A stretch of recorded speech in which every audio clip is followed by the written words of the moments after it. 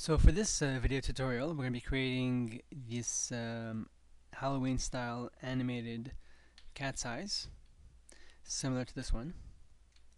And it's pretty easy to do, so let's get started. First thing I'm going to do is just close this animation and start fresh. I'm also going to close the animation tab. So I'm going to go ahead and click File, New, and we'll click OK. Now if your background happens to be white or anything else, you can just press the G tool, and if you end up getting the gradient tool instead of the paint bucket tool, you can simply hold down Shift and press G, and you can cycle between the two. And then once you get the paint bucket tool, make sure that black is selected in this area here, and click, and you can make the background black. Next, I'm going to click on the Add a New Layer icon.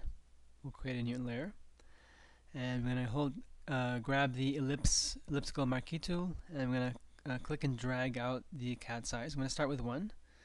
So I'm going to make sure that white is the foreground color, and we'll click and drag. Let's say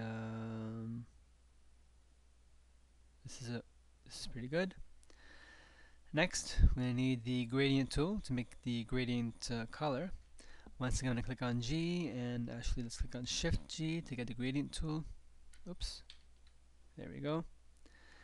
And I'm going to click on the gradient, and first thing I'm going to do is click on the foreground to background standard preset color, and we'll work from here. I'm going to click and choose the first color. Now for the first color, I'm going to choose, actually have a preset color. The number is FFD335, sort of a yellowish orangey color. I'm going to click OK, and we'll do the second gradient color now. And for this one, it'll be FF9401, much more of a darker orange sunburst color. And click OK. OK, one more time. Then I'm going to hold down Shift, and I have the gradient tool selected. I'm going to click and drag like so, and Control D to deselect. And there's the beginnings of our cat's eyes. Next, we're going to make the little the pupil, the black pupil. I'm going to click and select the elliptical marquee tool one more time, and just let me zoom in here. And I don't know if you can see this in the video, but the cursor will lock just at the edge. And once that happens, I'm going to click and drag out, and we'll just move to the bottom of the other eye. And we're going to need a black color for this pupil, so I'm going to switch the colors. Once again, I'm going to click on Shift G to select the paint bucket tool, and we'll make this guy black. And Control D, and we'll see what we'll get here. The V for the move tool, and that's pretty good. Actually, what I should have done is put this on a separate layer. Let me click Control Z, and I'm going to click on the Add a New Layer, and let me just undo the selection. We'll redo the selection one more time here. I'm going to make his eyes a bit bigger, about like so. Okay, perfect. And we'll click on G for the paint bucket tool, and Control D to deselect. That's looking a bit better. V for the move tool, or you can select it, put this guy in the middle. That's pretty good. Not bad. Next, we're going to add a little highlight. I'm going to click on the Add a New Layer one more time, and the elliptical marquee tool for the last time, and I'm going to click and drag circle about there. And I'm going to shift the colors so that we have white in the foreground, G for the gradient for the paint bucket tool, and Control D to deselect. And I'm going to select the move tool, move this guy using my arrows around, let's say here. Next, we're going to filter blur, Gaussian blur, and let's see, I have it set to around 17.6 pixels. And let me just reduce it maybe a little bit here. That's not bad. Click OK. And I'll probably just reduce the opacity just a bit. There we go. Perfect. Next thing I'm going to do is I'm going to merge these three into the same layer. I'm going to click the first layer, shift click the last layer, and we'll right click and merge layers. So this is the left eye. I'm going to name this guy left eye, and control J to duplicate, and this will become our right eye. And I'm going to hold on shift with the move tool selected. I'm going to click and drag, stick them about here, let's say.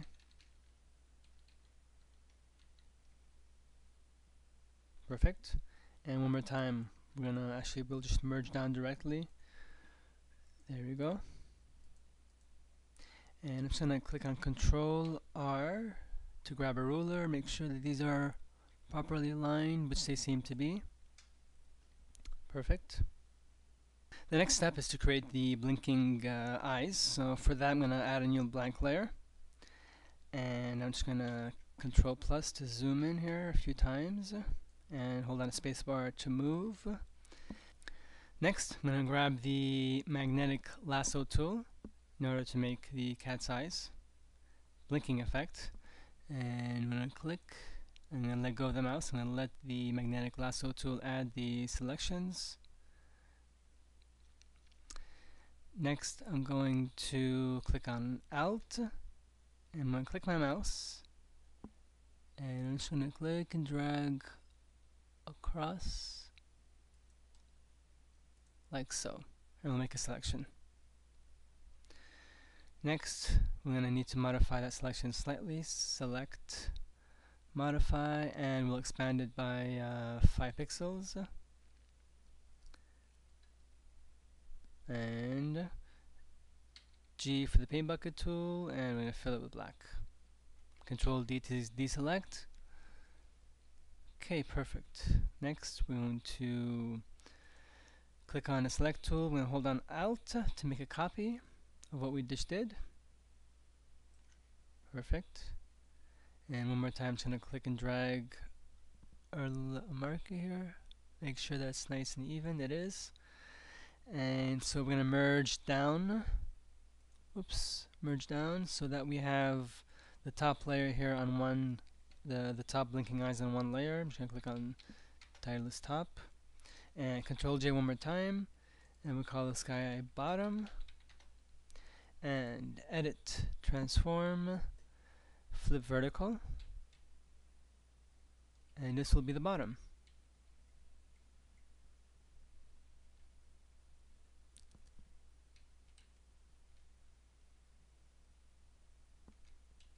Perfect. Okay, so I got my top layer and I got my bottom layers. I'm just gonna move these guys out of the way here. Oops. I'm gonna move them just till I don't see them anymore, like so.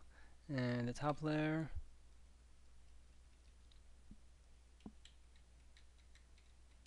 Like so.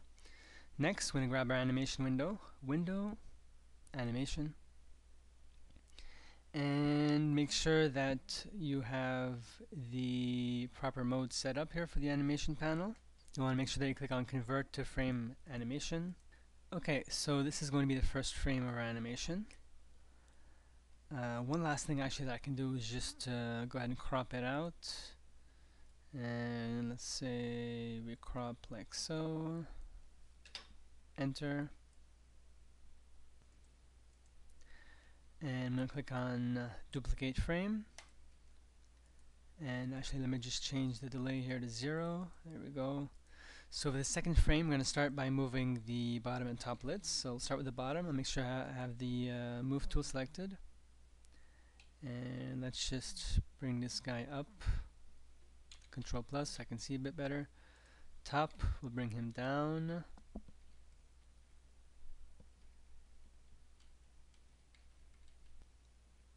Okay, perfect. So next we'll have the second frame highlighted. I'm going to click and and hold down Control on the second frame, and we'll click on Tween, and I'll start off by adding around 10 frames. Click OK. Okay, so we have the beginning of the animation. Next, we're going to work on the opening of the eyes. So I'm going to click on the duplicate frame button, and this guy we're going to change to, let's say, a 0.5 second delay. So that the idea is that the cat eyes close. There's a delay before slight delay before they reopen. And we'll we'll duplicate the frame one more time, change this back to 0. And now we'll do what we did before. We'll just control click the previous frame, and we'll click on Tween. We'll add 5 frames, or actually, I'm sorry, let's just go back one step here. Let's actually open up the eyes. So I'm going to make sure that the move tool is selected, and we'll open up the eyes. I'm just nudging the eyelids using the move tools, the arrow keys, sorry, on my keyboard, and we'll move them just out of range. Perfect. Okay, now we'll go ahead and control delete the previous frame, and we'll click on Tween, add 5 frames. We'll leave all the other parameters as is, and we'll just want to control click and change this to no delay. And we'll move to the last one, and we'll add a good, let's say, we'll see how 1 second looks like. Okay, and so we'll go back and make sure that this is set to forever, and we'll click play and see what it gives us. And that's actually exactly what we want. The eyes close slower, just a bit slower than when they open, and there's a slight delay in between and in the end. Just simulate a little reality. And the only thing that's left to do is to save this file as a GIF.